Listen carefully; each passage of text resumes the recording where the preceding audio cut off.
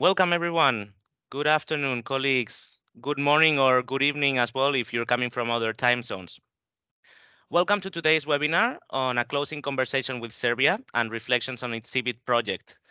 Today, we're going to be having a conversation with the CBIT Serbia project team, as well as country representatives, and we're going to deep dive into the project's outcomes, challenges, and success stories. We're very happy to welcome you to our first event in this series of closing conversations with CBIT projects that have finished not so long ago or are about to conclude. We will be soon sharing a little bit more information, so stay tuned in our social media and in the CBIT Global Coordination platform for future events in the coming months. Before we start today's conversation, I would like to give a brief overview of the CBIT-GSP project and the CBIT project for those of you who may not be familiar with the activities. First of all, about this webinar. This webinar was organized by the CBIT-GSP project, which is a long name that stands for the Capacity Building Initiative for Transparency Global Support Program. It is part of a series of webinars, as I just mentioned, with other national CBIT projects that have concluded or are about to conclude. And it has three main objectives: to give an opportunity to national CBIT projects to reflect on their progress, to provide an outlook on the next transparency steps in different countries, and to share knowledge and lessons learned with other transparency practitioners. To give you a little bit of an overview about the Capacity Building Initiative for Transparency, or the CBIT, this was established through a decision at COP21 and is administered and funded by the GEF. It supports developing countries in enhancing the ETF requirements as defined in Article 13 of the Paris Agreement. And as you can see, it has a big project portfolio of 88 countries in 88 projects, sorry, in oh, sorry, we have some of if you could mute your microphones, please, as a housekeeping rule, that would be great. Thank you. We have 88 projects as in over 86 countries, and the scope difference between 82 different country projects, one regional project, and 5 global projects, including this CBIT GSP. As you can see in this graph, the geographical spread is mostly in Africa, Latin America, and in Asia. But as you're going to see today, we also have projects in Europe and Central Asia, as well as regional and global projects. So a little bit more about the CBIT GSP, this global CBIT GSP project. It was also funded by the GEF, and it's implemented by UNEP and executed by the UNEP Copenhagen Climate Center. The project started last year, around April 22, and it will end in the end of 2026 with around 9 million US dollars of budget. We deliver on 4 main objectives, which are to support the transition of countries to the BTRs and assist countries to submit their NCs and their last BURs. Also to provide a one-stop shop for transparency and to mainstream gender considerations. And we deliver on these 4 objectives through our main mediums of support, which are the regional transparency networks, direct support to countries in prioritized areas, trainings and activities, regional and global workshops such as these ones, etc. Currently, the CBIT GSP project is working on developing an integrated platform, which we will launch during the SB sessions in Bonn this year. The platform will have 4 main objectives, which is to give up-to-date information about all transparency projects, country reports, knowledge products, etc., to give up-to-date information on events, webinars, and all things related to climate transparency, to provide a place for peer-to-peer exchange on climate transparency issues driven by the transparency networks, and to serve as a one-stop shop for all countries to request support in terms of transparency. And the main features of the platform will include country pages, project pages, agency information, a dedicated space and forum for regional transparency networks, etc. So with this little overview of the CBIT project, by the way, this is the global project team that we have here in Copenhagen currently. So you're more than welcome to get in touch with us. We have Susana Conrad, Fatima Zara Taibi, and myself, Alejandro Regatero Labadia. So please get in touch with us. Our emails are you're always welcome to write with us, to us, talk with us, etc. With this brief overview of the CBIT project, I want to kickstart the conversation with the CBIT Serbia team. Today, we're very happy to have with us today Ms. Dragana Radulovic, the head of Climate Change Division in Serbia, Mr. Miroslav Tadic, Program Analyst for the Climate Change and Environment in UNDP Serbia, and Ms. Esther Baric, Portfolio Oversight Specialist at the Climate Data and Transparency in UNDP. Thank you all for coming today. Thank you for the three of you. Welcome. Please, you can put your cameras on. And today we will start with an overview of the CBIT Serbia project with Miroslav, followed by a reflection by by Dragana on the Serbia project, and some rapid fire questions, and a regional perspective of the UNDP by Esther. So, Miroslav, let's start with you. Welcome, and thank you very much for your time today. I would like to start with you with an overview of the Serbia project. So, what were the main priorities of the project? What were the main national needs that needed to be addressed? So, Miroslav, the floor is yours. Thank you very much. Hello, Alexandro. Thank you very much for inviting us and for giving us this great opportunity, of course, to present the achievements and results achieved through the CBIT project in Serbia. And it is also my great pleasure that we have today with us representatives of the government of Serbia, Ministry of Environment, Ms. Dragana Radulovic, who is actually one of the key people dealing with climate change in Serbia, and also UNFCCC focal point. So I will just really technically inform you about the process, and of course I will leave it up to Dragana to tell more about the impressions of the government and also the way forward with the results.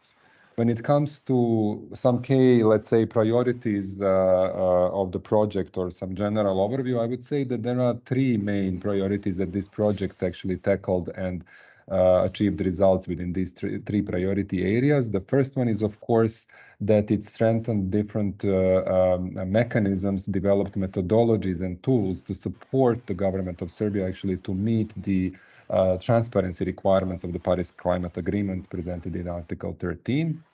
The second one would be that basically we supported the government in the first steps in implementation of the new legislation in climate change area, which is actually the new law on climate change, very much aligned also with the EU climate acquis.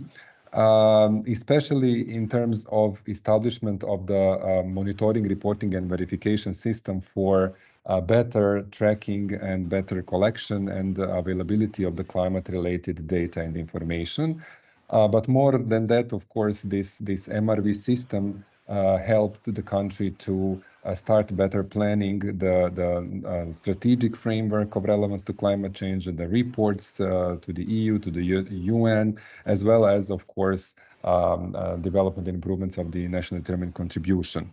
And the last point would be actually that the system, that the whole project contributed to strengthening the cross-sectorial collaboration, which is, I think, very much needed if we want to achieve better transparency and involvement of other relevant stakeholders, not only at the central government level, but of course the local self-governments, the businesses, academia, and of course the civil society.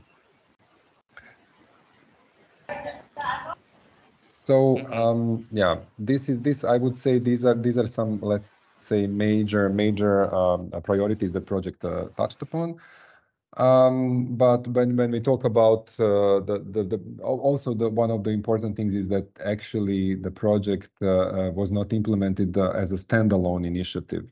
It was done really in synergy with many other similar actions in Serbia, including the processes of supporting the reporting towards the UNFCCC, development of national communication, biannual update reports, the national adaptation plan funded through the Green Climate Fund, as well as some other projects such as the JET-funded Climate Smart Urban Development Project, which supported actually involvement and inclusion of the local self-governments in the overall monitoring and reporting and system on climate information and data.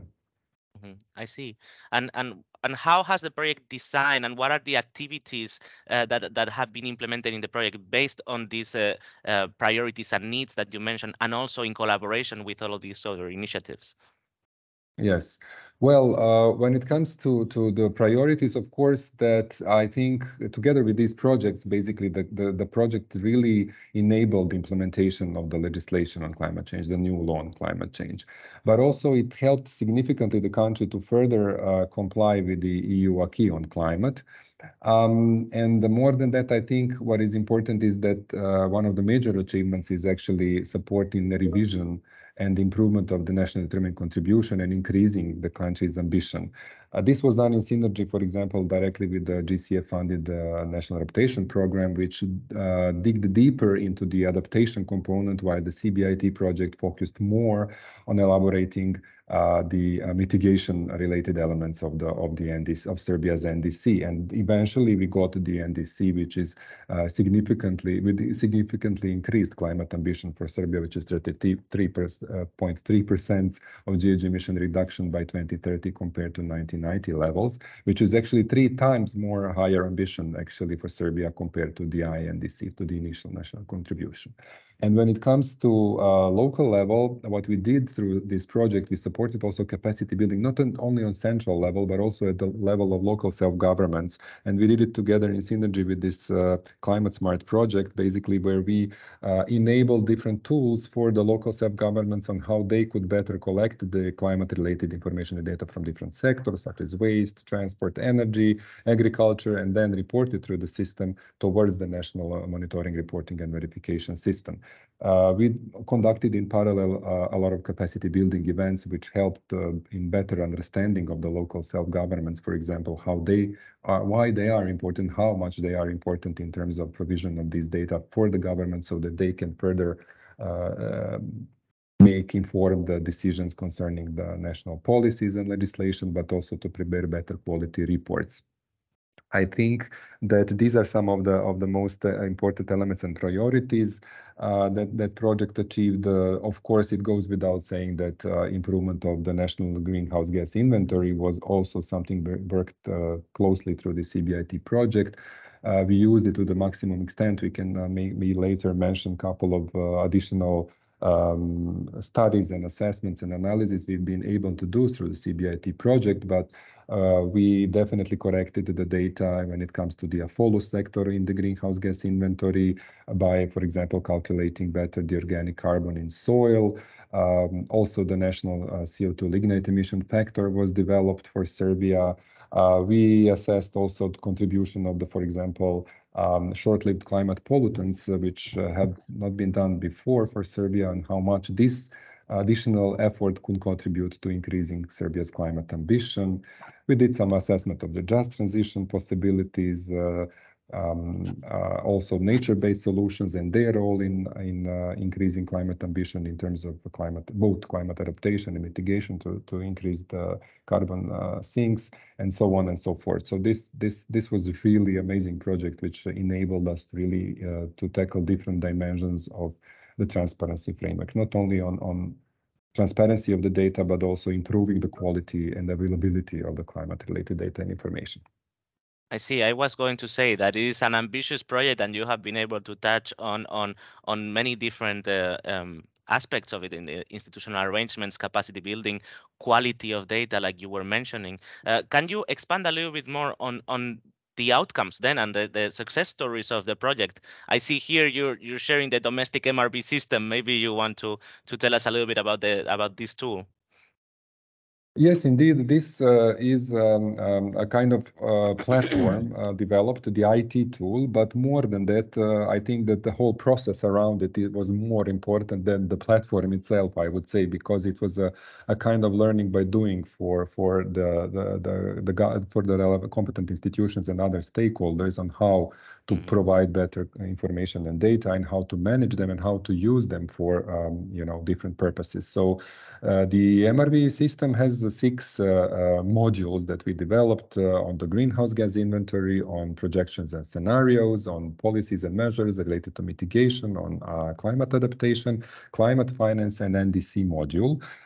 So I don't know if you could put on the slides, but just for the illustration how the system looks like, I mean, there is an online version which we can share, of course, with the participants, and they can explore it and see how it looks like in practice. But in parallel, while constructing the modules, we developed different methodologies and tools for the line institutions on what are their roles in the system, how they should provide it, what type of data, what type of information, how they should provide it, and also for the line Ministry of Environment, which is the main, let's say, administrator of the whole MRV system for climate, how to perform this administrator function, because this is also very much important.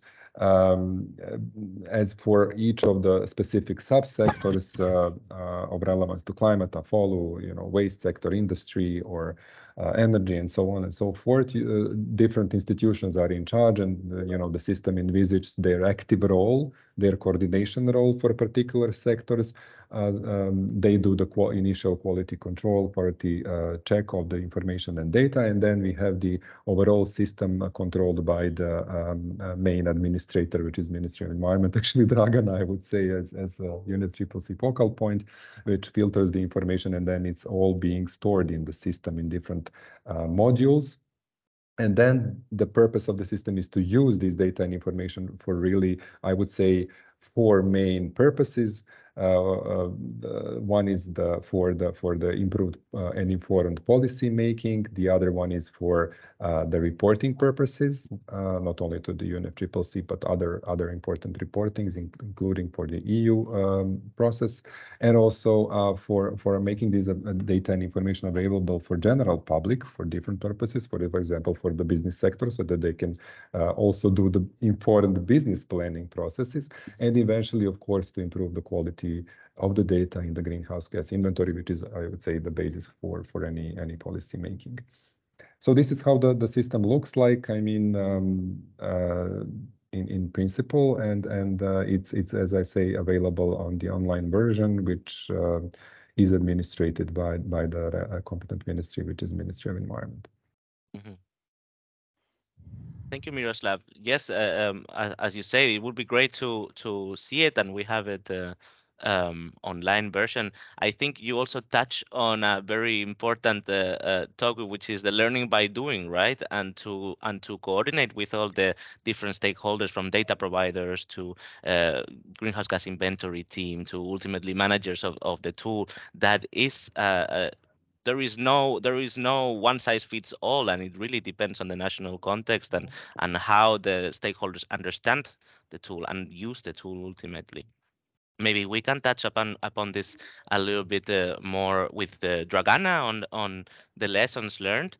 I want to thank you again, Miroslav, for your time. Thank you so much. And You're welcome. if you have any questions right now for Miroslav, we can take them later on for the Q&A, or write them in the chat, and we will be happy to answer after these conversations. So now I want to continue with Dragana. Welcome, Dragana.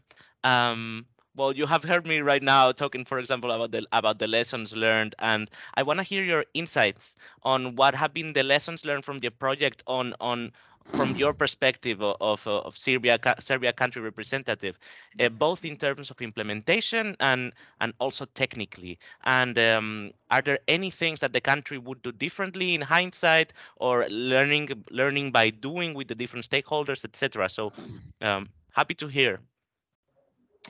Thank you, Alejandro, and also thank you, Miroslav, for giving quite an extensive presentation and really painting a picture of our CBIT, let's say, efforts that we took. First of all, I would like to say hello to everyone and thank you for taking the time today to really hear about our, let's say, pioneering experience in this enhanced transparency framework issue. I have to admit, I'm still a little bit baffled by the entire article of the Paris Agreement, you know, and when we started with this project, it was really an uncharted territory that we, let's say, you know, dwelled upon. And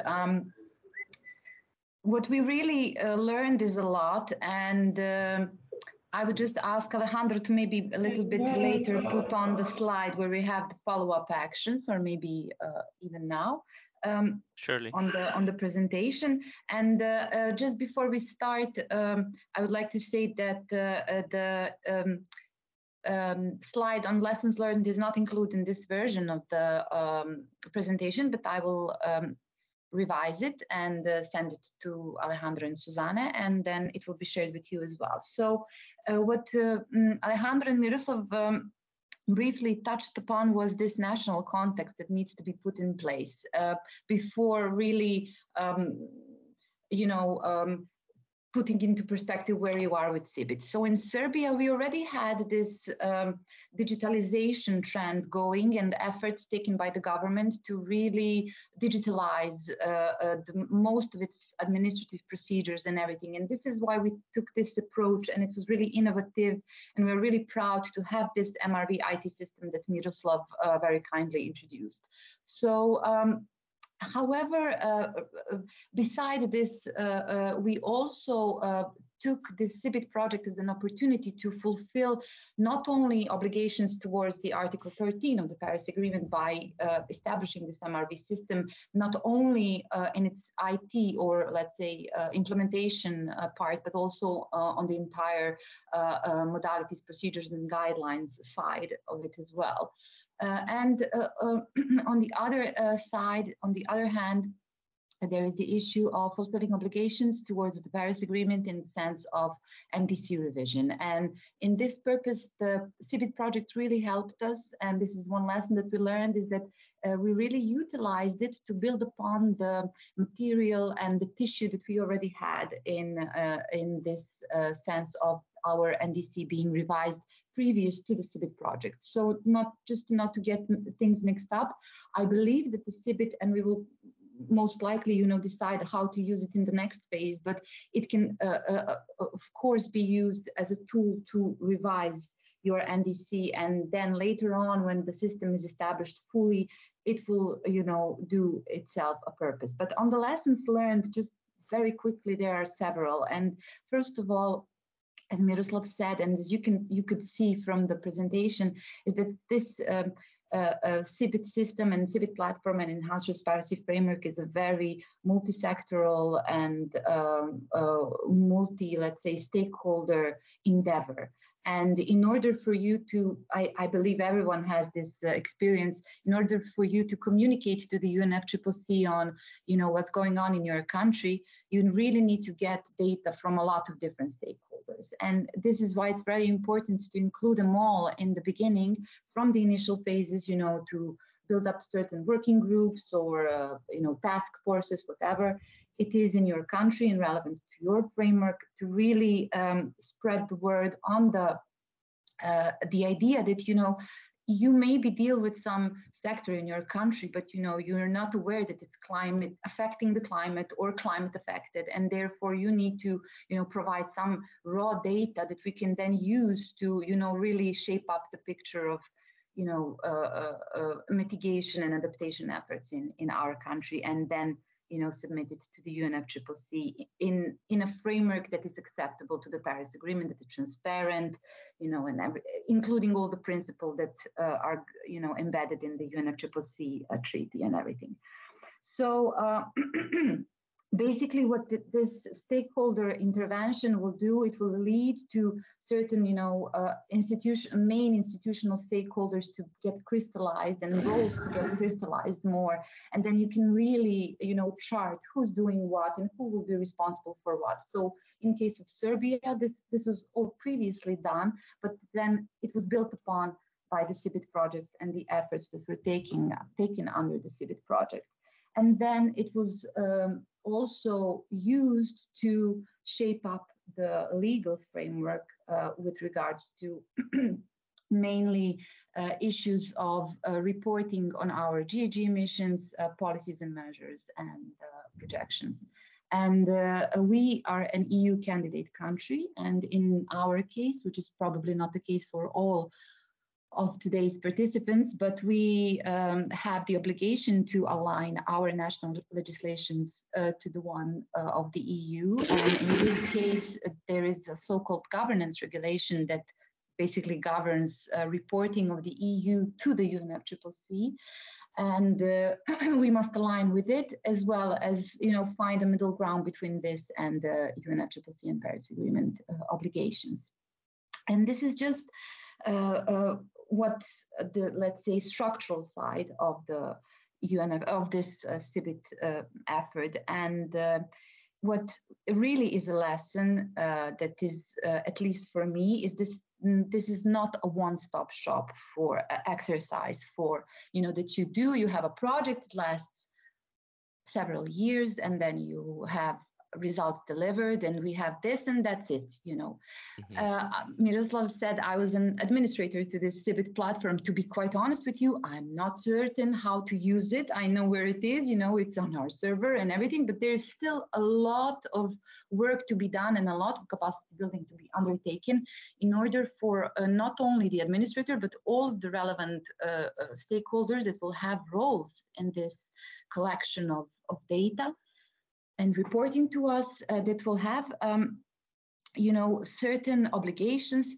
They need to be prepared. And this is where we come to our follow-up activities and actions. And I will start with the second one, which is actually the phase 2 of the CBIT, which we are, let's say, deliberating on. And of course, this is something that can be really used to build upon results that we've achieved through CBIT 1, and then have the next phase focused on the implementation and focused on really putting into force and into work what we've developed. Because it's we have a lot of projects where you get a study, you get something, and then it ends up in a drawer and you never use it again. And we really see this IT tool as a crown jewel, let's say, of our project, which will help us ease this process of data collection. Rather than having this network of contacts delivering you data through email and Excel sheets and Word documents, and then copy pasting. Is this the final version? Not the final. We want to have everything in place in one platform that can be used by multiple players. And so institutional players that are also embedded into national law. So this is how we see the system, and this is how what we learned so far during the running phase of the CBIT project. And of course, we plan to develop our biannual transparency report and our fourth national communication. We are also looking forward to using what we've done through CBIT to to utilize it in this process as well. So I hope this painted a picture of CBIT from the perspective of a national counterpart. So thank you.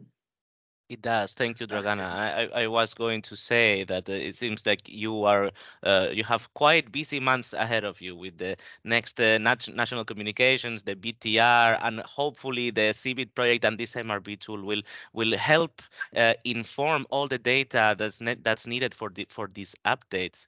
And I also think that this kind of knowledge sharing webinar that we do touches on some of the most important, that are these intangibles, right? This stakeholder coordination, the legal framework, how much time actually does take to do all of these processes. So it is really good to see experiences from country to country, in this case with your experience in Serbia, because it will inform other countries around the world on what works, what doesn't work, what works in Serbia may not work in other countries. And and vice Exactly. versa. And just seeing the experiences, I think, is very valuable. So thank you. Many thanks again, Dragana. And it is great to hear that Serbia is continuing on the strengthening of the MRB. From our side, I can say that we're happy to support all along the way. And before we finish with this part, I wanted to ask you a couple of rapid fire questions about the CBIT project and about transparency in general. So this is supposed to be some sort of game or palate cleanser, so there is no preparation needed for this. You just have to tell us the first thing that comes to your mind when you hear these questions. Are you ready? Yeah. Okay. So first, do you say CBIT or CBIT? Well, I say CBIT because you heard me already, so I think it's CBIT for us. Yeah. I say CBIT. There you go. We have the Many two. times. Really? Okay, that's good to know. I always say More CBIT. than CBIT, but Yeah. it depends on the situation, I guess. I say CBIT myself, but I've heard that I have all of it. Second question is, for how long have you worked within climate transparency? Miroslav, please, you know the dates. For how long on the transparency? Oh, I Mhm. would say 5, 6 years, 6 years now already. 5, yeah, 5 years.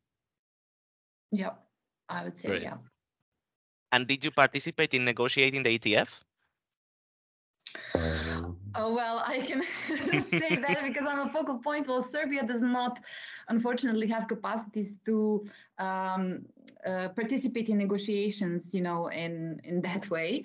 But we, of course, adopted and what is the word? We agreed with decisions, with decisions under the COP, on the enhanced strategy framework. So adopted, Okay. Have you been part of preparing an NC, BUR, or BTR? I think I know the answer to this one. Yes. Miroslav Yes. is here, yes, as a UNDP Yes, counterpart. always. We are long time. Following the government. You're well acquainted, yes. Do you prefer the term transparency or MRV? I like MRV better because it also associates me. It's more wide, it has more, but transparency, of course, important. So Yeah, I'll stick I with would say, MRV. yeah, exactly. MRV is more technical and more down to the essence. But yeah, transparency would be a broader Nice as a term, principle, which yes. might include many other aspects. Yeah. I was going to agree with Miroslav. Depending on the crowd, I would say one or the other. What comes to your mind when thinking of BTR and ETF? Challenge. More data, more better data. I think challenge is a common one, I would say. Yeah. Long process. And the last question, what is Serbia's biggest priority for transparency right now?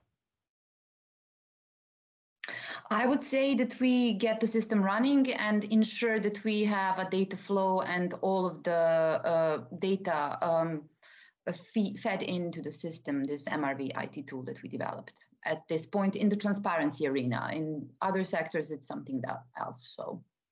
Mm-hmm. Mm-hmm. Yeah. More focused, maybe more involvement of the corporate private sector and dealing with the those high emitting industries. Non-stakeholder, non-stakeholders, yes. It sounds like a small task, right? Well, thank you so much, both of you, Dragana, Miroslav. Thank you so much also for letting us try this with you, because you're the first ones, letting us put you on the spot for these rapid fire questions and for your availability and your willingness to participate in this. So thank you so much.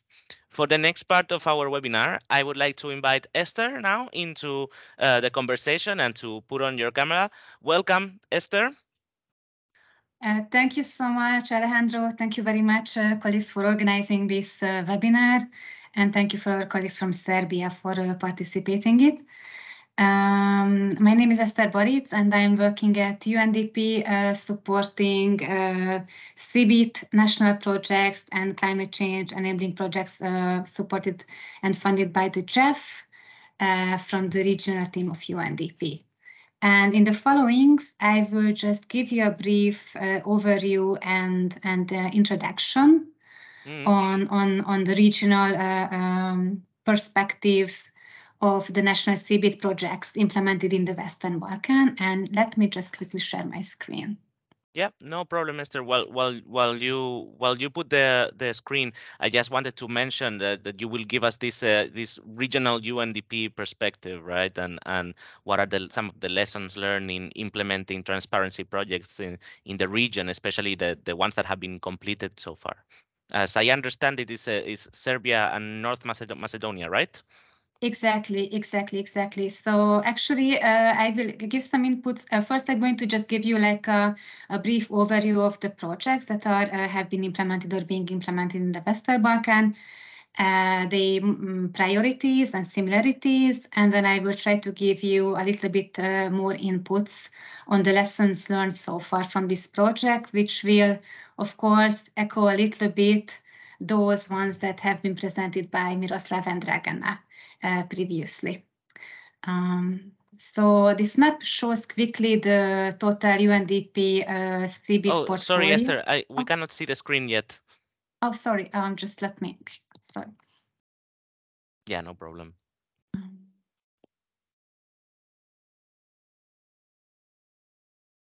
Please let me know if it's working now. Now it's working. Great. Perfect. Thank you so much. So basically, this map shows the whole UNDP CBIT portfolio implementing in all regions, and currently we have been supporting 4 national CBIT projects in the Western Balkan region, including Serbia, North Macedonia, Bosnia and Herzegovina, and Montenegro. And Serbia was the first CBIT national project that has been successfully completed last year, followed by North Macedonia. And Bosnia and Herzegovina is also progressing really well with their national CBIT project. And Montenegro's CBIT project has just started last year. Okay. Okay, I think I have lost one slide. Sorry, let me just. Yeah, no problem. Okay, let me just, sorry for this technicality. I think I have lost one slide on the similarities. Okay, let me try again. Yeah.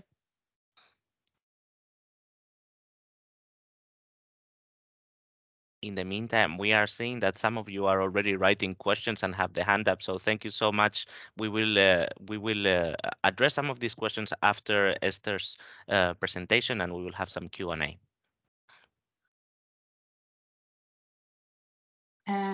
Yeah, so basically, this project in the Western Balkan have a similar scope and similar objective. Basically, partly, of course, support the readiness of these countries to meet enhanced transparency framework requirements. But as already mentioned by Dragan and Miroslav, these countries are also EU candidate countries. So they have obligation to align their domestic legal frameworks with EU legislation, including monitoring and reporting requirements in relation to their climate change actions. And in terms of their project results framework, objectives and outcomes these projects are aimed to. Firstly, all of these projects are focusing on strengthening institutional arrangements and information exchange to meet the enhanced transparency framework requirements, which including supporting the development of legal frameworks to formalize institutional arrangements, but also to establish sustainable coordination mechanisms, including a wide range of stakeholders, interinstitutional working groups, private sector, NGOs, and many other actors. And enhancing GH inventories and MRV system for tracking emissions and the progress towards NDC targets. These includes the development of tools, methodologies, indicators for tracking of progress of the NDC targets. In relation to the improving GH inventory, this project are focusing on, for example, development of emission factors or improving quality assurance and quality control processes on the GEG inventory data. Most of the projects are also establishing, as Serbia example showed, an online MRV tool or platform to collect and store GEG inventory mitigation and adaptation data, and also just to serve as a coordination platform for all transparency-related activities. And all of these actions are also completed by a strong capacity building, including trainings and various subjects on the use of the MRV tools, or for example, using the 2006 IPCC guidelines, and so on. And while many CBIT projects in our portfolio are focusing mostly on GEG inventory and NDC tracking,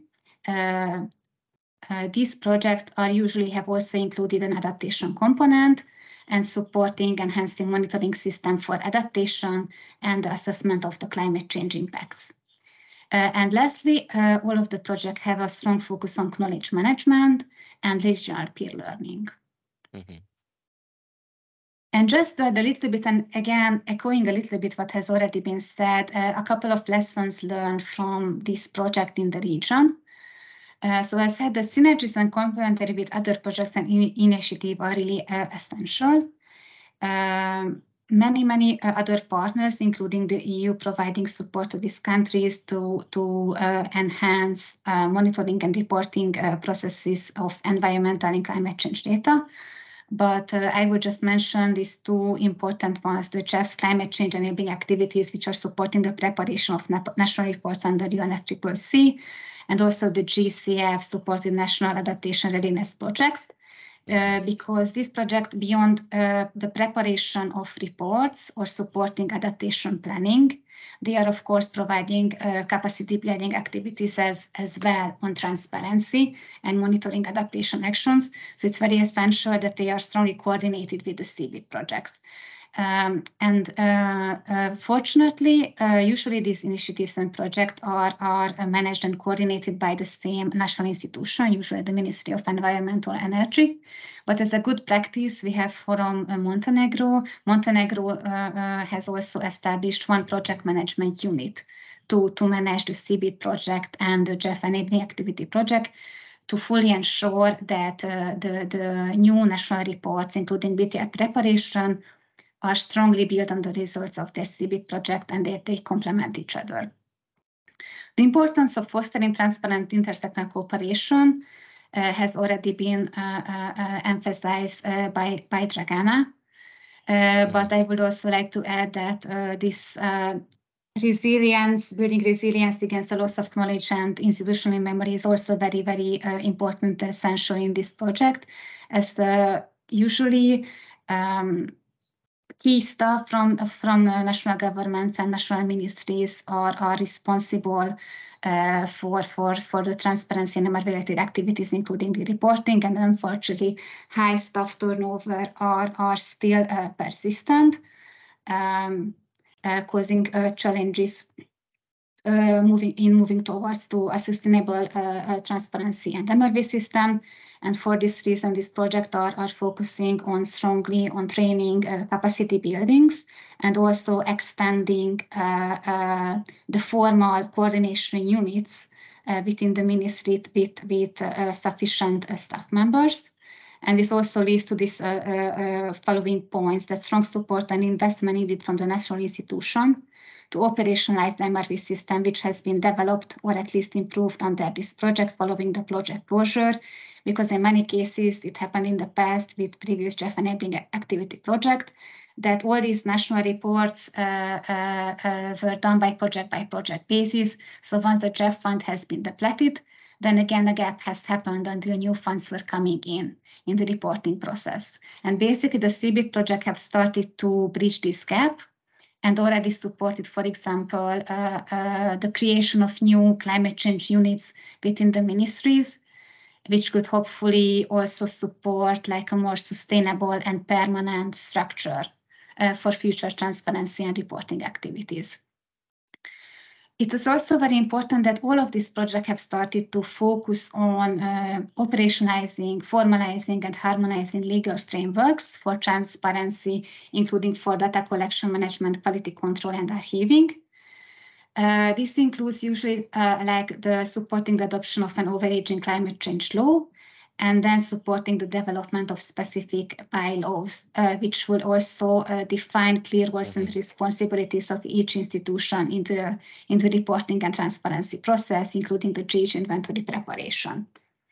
I think it is also important to mention that these projects are not necessarily just supporting our creation of a standalone MRV tool, but in many cases, they are integrating the climate MRV or MNE tools and platform into existing environmental information systems, which are sometimes supported by the EU. There is a good example in Bosnia and Herzegovina for this. And I also would like to emphasize the importance of the inclusion of local governments in the reporting of climate-related data, which is also a very good lessons learned example from Serbia. Already outlined that local climate smart IT systems have been developed and are being linked into the national MRV platform, enabling that climate data from the local governments level are fed into the national MRV and reporting system. The gender integration are also a strongly focused area in all of these projects. Serbia has developed a gender-sensitive monitoring framework identifying key dimension indicators and guidelines for mainstreaming gender in the national climate policy and reporting processes, but all other projects are closely working with ministries responsible for gender issues and other gender groups to ensure that the gender disaggregated data in the national reporting process are more prevalent and widely used in the future. And just the technical lessons learned I would like to raise, because I think it has provided a good support in finalizing the Serbia project successfully. It's actually the completion of a midterm review. These draft medium-sized projects are not subject of midterm review. Conducting midterm review is optional for this project. But Serbia has decided voluntarily to conduct a midterm review during halfway of the project, just to get a stock take of what has been achieved and how to make the remaining time better and more productive to ensure that indeed the project is going to achieve its ultimate objective. And the midterm review was conducted by external independent evaluators, and they provided really good recommendation and suggestions, including minor revisions in the project results, frameworks, and indicators, ensuring that by the end of the project, more tangible outputs and outcomes can be achieved. I was going to say, that sounds like a very good practice. Sorry for cutting you. Yes, we have also started to raise this the possibility of midterm review for other CBIT projects because it's not compulsory. Sometimes it's overlooked, but actually it can be served as a good tool to just improve the project. And just lastly, I would also like to mention specifically for this region the role of regional exchanges and peer learning, because there is a strong interest from all countries in exchanging experiences and results of national CBIT project and just in general transparency-related activities. And they have been strongly incorporated in the project results framework and in the project activities of all projects. And without the completeness, there is just a few events that have been taken place in the past 3 to 4 years, focusing on regional exchange and peer learning in Western Balkan countries, which have been initially supported by the previous global support program for NC and BURs.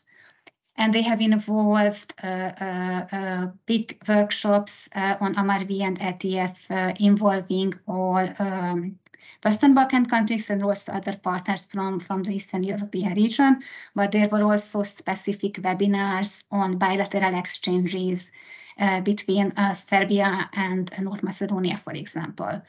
And what I think it's also important to mention that because there was a gap between the two GSP program, the interest was so strong, I think, from these countries that actually the CBIT project of Bosnia and Herzegovina has organized a very successful workshop in last December for Western Balkan countries to discuss the climate objectives, climate plans, next steps to achieve climate neutrality, and also they have touched base upon their CBIT project as well and their experiences. And just lastly, I would also like to quickly mention those kind of next steps that are really going to define, I think, the next this year and the next year up to December 2024. Which is basically the preparation of the first biennial transparency reports that are due by this date. And all of the countries that already have completed or have existing CBIT project have started the preparation for this. Montenegro was the first one who already got funds approved from the GEF to prepare their first BTR in combination with their fourth national communication. And this project and the work is already ongoing. Serbia and Bosnia-Herzegovina are closely following and have already prepared and submitted a funding request with detailed project documentation to the GEF, and they are under approval. And we already received a request from North Macedonia as well. And just quickly mention to you to the synergies and how to make these processes more effective. There is a possibility to submit the adaptation communication as a component of the BTRs or the national communications. And now it seems that more and more countries are going to decide and opt to include adaptation communication as a component of the BTR or their combined national communications and BTRs in the Western Balkan countries as well. And I'm not going to go in more detail, but Dragan has also mentioned that potential CBIT2 projects are also under consideration for those countries that have already completed their first CBIT to address remaining gaps and also to make the transparency processes even better and more effective. And thank you so much. I hope I managed to remain in time, and I will also be happy to respond any questions. Thank you. Thank you, Esther. Thank you so much for the good insight into what is happening in the region. I also want to give a big kudos to all the CBIT Serbia team, all of you present here today. Esther, Miroslav, Dragana, thank you so much. Thank you for your availability and your eagerness to collaborate with us and to be part of this first series of these webinars. So thank you so much, all of you. Now, these next minutes, we have the Q&A session. So let us start with some of the questions. Diana, I have seen that you have been there with the hand raised. You were almost from the beginning, one of the first ones. So please go ahead. The floor is yours. If you want to unmute yourself, I think that's even better to keep this relaxed and informal. There's no need to just write. If you want to unmute your microphones, that's fine. So please go ahead.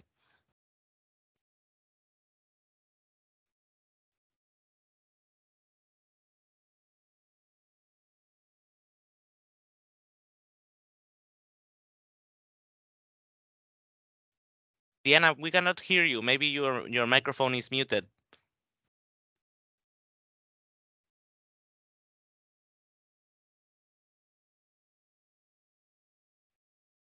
Otherwise, I can look for your question here in the chat.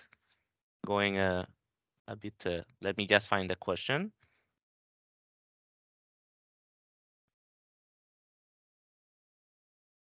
I have it here, Diana. A question first to Miroslav. Please inform how the data provision to MRV platform is legally regulated. Is it voluntary or mandatory? Maybe I can take this over from Miroslav, yes, because it's more, sorry, Miroslav, I would always give the floor to you, but this is more geared towards the I agree, yes. national context, yes. So thank you, Diana, for the question.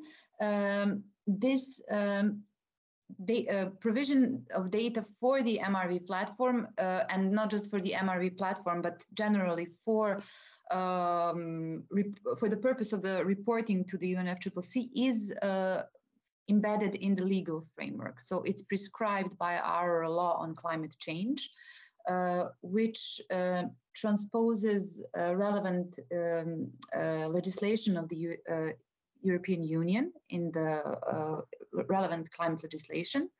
And this, just to maybe briefly touch upon, will need to be also the case when MRV system, this IT system, is implemented. So the legal framework will have to reflect this IT system in it as well. And this CBIT project was actually an excellent opportunity for us to basically gather all the relevant inputs that we will, once the time comes, feed into the law on climate change in order to revise it so it fits this new framework. So this is maybe for Diana, yeah. So it is legally regulated, and it's not. It will not be voluntary. It will be mandatory. So according to our law on climate change, actually, for example, for the purpose of preparation of the GHG inventory, which is in charge, our Environmental Protection Agency is in charge of it. The data holders will have legal obligation to provide data, for example. So the case will be the same for policies and measures and the rest of the enhanced transparency framework provisions in line with the modules that we have in the IT tool. So I think that hopefully answers the question. Maybe Miroslav, if you have had something to add, you can please. No, you covered it all, actually. Yes, I mean, for now, the MRV system we created is not embedded as such in the legislation. I mean, the IT tool, of course, it's a tool. So basically, as Dragana explained, there are legal grounds for it, but the use of the IT tool for this purpose, this is something we will work on further.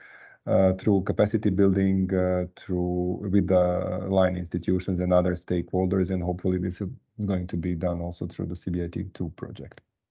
This is where the national context also comes into play, because, for example, in Serbia, the case is such that in order for you to have this type of a system, running, it needs to have a certain legal background. It needs to have a certain technical standards, embedded in the set practice already. So.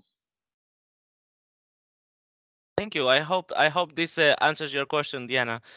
Georgia from Montenegro was asking also to Miroslav. You mentioned supporting local self-governments and managed to link their work and inputs to their national MRB. Can you tell us a little bit more about this aspect of the project? Dragana, shall I take this one? Okay. Yeah, I mean, this is, I mentioned, yes, the CBIT project went to the local level as well. We did mainly the capacity building for the local self-governments. In particular, we were using, for example, when you talk about the climate-related data, we focused more on adaptation components also for the local self-governments through the CBIT project, as well as in synergy with the NAP, where we basically, for example, supported even development of the local adaptation plans for a couple of municipalities as pilots, explaining the relevance and the importance of, timely getting involved into the climate adaptation planning for different sectors at municipal level as well, and why this is also relevant for their infrastructure development, for their future projects, and so on and so forth. But also with synergy with another JEF-funded project, the Climate Smart Urban Development. Basically, we developed one IT tool again for the local self-governments, and we called it the Climate Smart Information System, basically because the purpose of the system, we used more pilot municipalities. I think it was around 15 or 16 of those, through which we help them to generate and compile the data from a sectorial level of relevance to climate change mitigation, in particular from energy consumption, waste, agriculture, transport, public lighting, so those kind of data and information. And then we were basically calculating also the carbon footprint in these sectors. And then they could play around with those data, do the kind of a modeling of, if they would invest more in some of the renewables, for example, or if they would invest more in sustainable modalities of transport or sustainable urban planning, transport planning, how, they could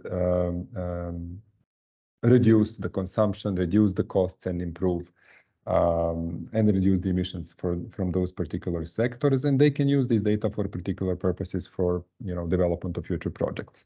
I mean, we will share the links. There is a link also available for this climate smart information system for municipalities. And the idea is that basically those data, the MRV system can consume those data from municipalities and then use them for improvement where as relevant, because it's going to be administrated by the Ministry of Environment. They will decide which of those data, they will verify them in a way and use them as appropriate, of course, to improve the national, let's say, statistics in sectorial statistics, because not all of those data would be relevant in terms of greenhouse gas emissions and, for example, revision of NDCs. So this is a process, as I say. We created these tools and started working with municipalities. It's a demanding task, especially because of the lack of capacities at municipal level. I think this is what needs to be pointed out. There are people, for example, energy managers. Each municipality has energy manager, but for the environment, and when you go into different other sectors, it's a bit different and difficult because one person covers many aspects. And then, this is a challenging task. And this is learning by doing. We are hand-holding them at the moment, but of course it's a process. We will continue with the CBIT project and we'll see how it goes further. Thank you, Miroslav. Thank you. We are seeing that we're receiving a lot of questions, which is great to see. We will try to respond to as many of those possible here today. But to be on the interest of time, we will try to keep the questions to brief questions and brief answers. And whatever we cannot respond to today, we will try to address offline afterwards. So thank you all very much for your questions. We have a couple of questions a bit more on the technical side about the IT tool. One question is it cloud-based? And the other is if it's currently working. So if you could answer this. Ragnar, would you like me to? Yeah, it's basically, it is, well, it is, there is one, now it's the ministry, actually. It was the government office of the government of Serbia. Now it's the Ministry for Communication, e-government, and so on and so forth. And basically, they have a huge storage system, which is a kind of a server for all the government, available for all the government entities when they create different types of IT tools that they want to use. So it is hosted by that particular software of the hardware of the IT office, a ministry. And of course, the Ministry of Environment is administrator of the system, but it is hosted at this central government server. So yeah, this is how it works. And because of the storage capacity, not all the ministries have sufficient, in-house IT capacities for this. So that is the reason it's centralized in a way, but still the management of the system is upon the Ministry of Environment. And as Dragana indicated, I think when it comes to the usage of the system, I mean, it's populated with some data and information that we have available, for example, from the reporting processes. NDCs, but of course now it is something we will test, I think, but in the continuation with the development of the BTR and for national communication, for example. Exactly. It will to be developed while the remaining projects are happening. It's a process. Exactly. We have a couple of open hands here, or raised hands. Dr. Fuad, please go ahead. You are number one here in all the hands raised. Okay, thank you very much. It's a great pleasure to be number one among our colleagues. My question, I'd like to take this opportunity to thank all of you for very rich, in fact, very interesting presentation. My question is regarding the MRV system in your country, in Serbia, for example, because right now we're going to establish the, there are some voices here. Sorry. My question is regarding the MRV system. Is it a centralized or hybrid system, or I mean, is it decentralized? Because we have right now a lot of some discussions, dispute among our experts. Is it useful, or is it wise to create a hybrid system or decentralized? Sometimes it's a very big challenge. Right now, we're going to create a hybrid system, MRV system, in order to enhance our activities. Thank you very much.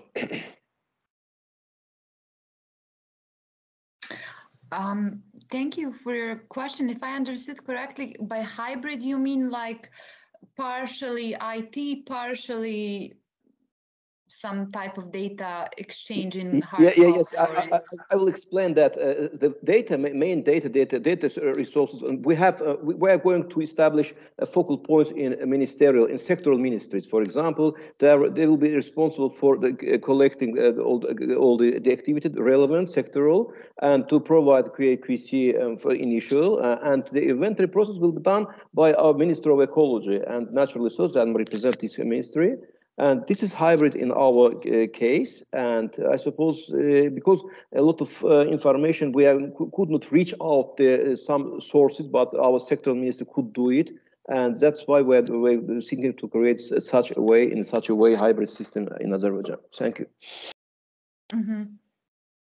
Well, I think as we mentioned more times, it's very important that you do take into account your national context, because it's already been pointed out, what might work for Serbia does not maybe work for someone else, and whatever, it is that you can utilize that it's already existing, and it can be maybe slightly, changed, revised, altered to fit this new obligation, and to lessen the impact of new obligations, of the cost of the entire system, the burden, because a lot of people will start having new obligations, and when you're working for the government, you already overworked and you don't want any new obligations, and then now someone from this climate guys, they want some data, and you really have to work with people and find a way that works best for them and for you,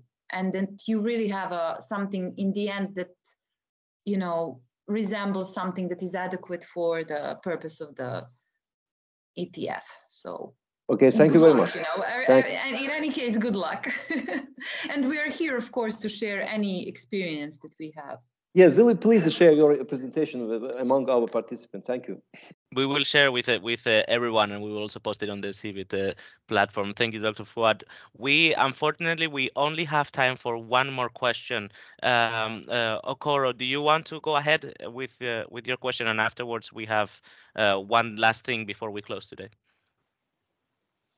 Okay, thank you very much. Though my question has been partially answered, was the one that asks about the cloud, whether it's cloud-based, and I think the answer has been provided. However, I want to get more light on the MRV system. Okay, how do you manage to correlate the MRV with the IT system? You get, I don't know whether you get my question. My question is this: your IT system collects data for GAG inventory. Am I correct? Okay, now,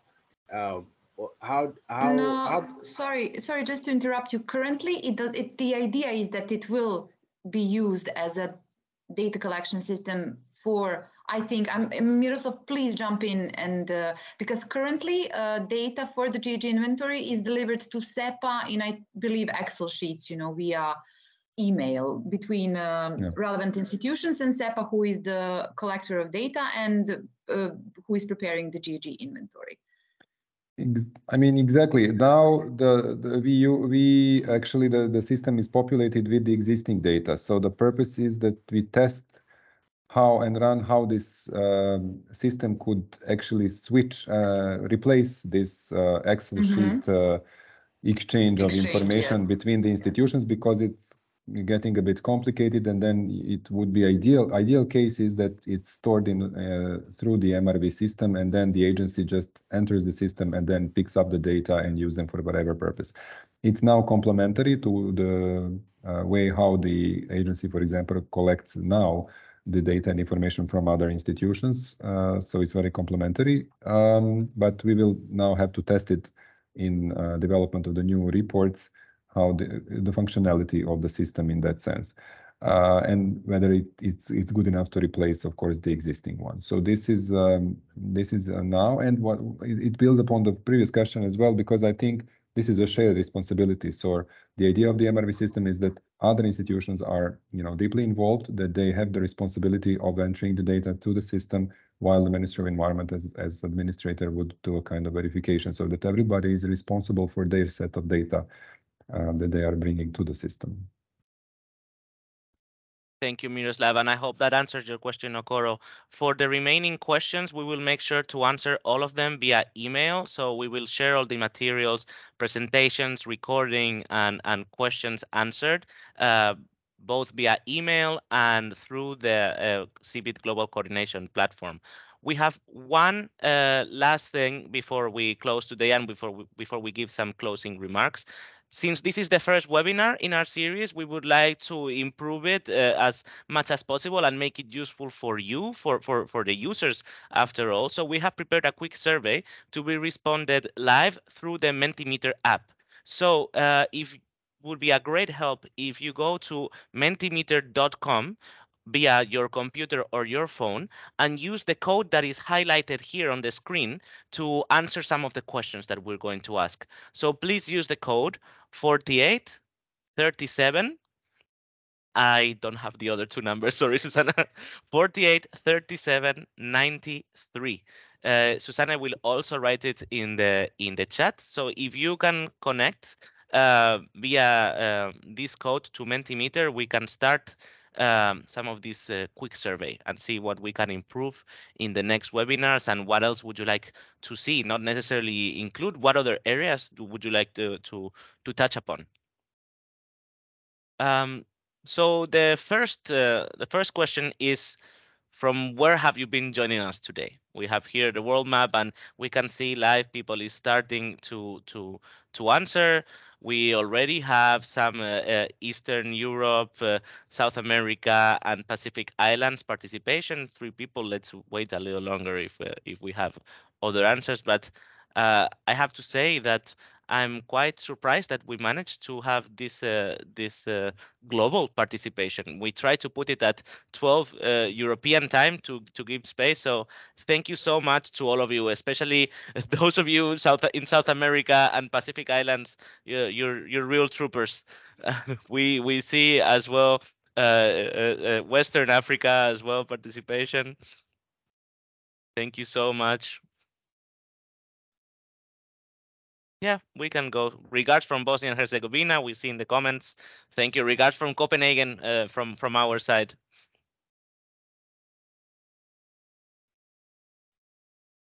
The second question is, how useful did you find this webinar? Going from very useful, somewhat useful, not sure, and not very useful. We can see already some questions. Thank you so much for all the feedback.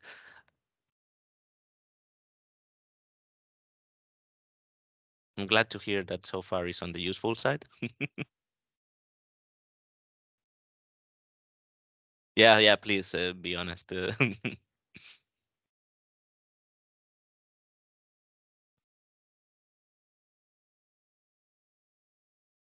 That's great to hear. We can go on to the next question.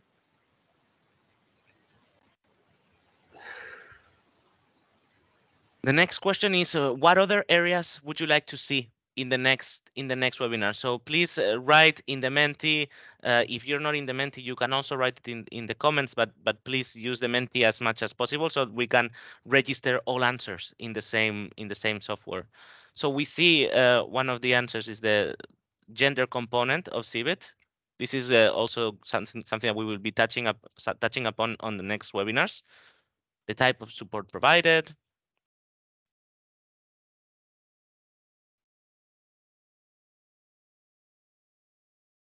knowledge management. Thank you for your answers. Don't be shy to write anything you would like to see in the next. Also think of country perspectives and lessons learned. We have policy support in the ETF, climate finance, communication and awareness, raising practices, capacity to measure greenhouse gas emissions, AFOLU institutional arrangements, database management, climate finance tagging, reporting and relevant documents, capacity building, loss and damage. Thank you so much for all of your answers. We will, as I said, we will make sure to collect all of these ones and target some of these topics in the next webinars to come. Another question is, what aspect of the webinar would you like to improve next time? So is there any part of the webinar that we didn't touch upon enough, or you would like to expand, or everything is good and we should keep this format for the next time? Do you want some more information about CBIT country projects or CBIT-GSP, maybe other Jeff enabling activities? Expand the Q&A portion. This is very good to hear, actually, because it means that there is a lot of participation from the audience. So thank you all so much. It's one of the most active audiences that we have worked with, I can say. Yeah, Q&A. I see that this is the main request. More interaction as well in these conversations. Technical details and examples. That's great to hear. Maybe we will need to expand over the hour for next time.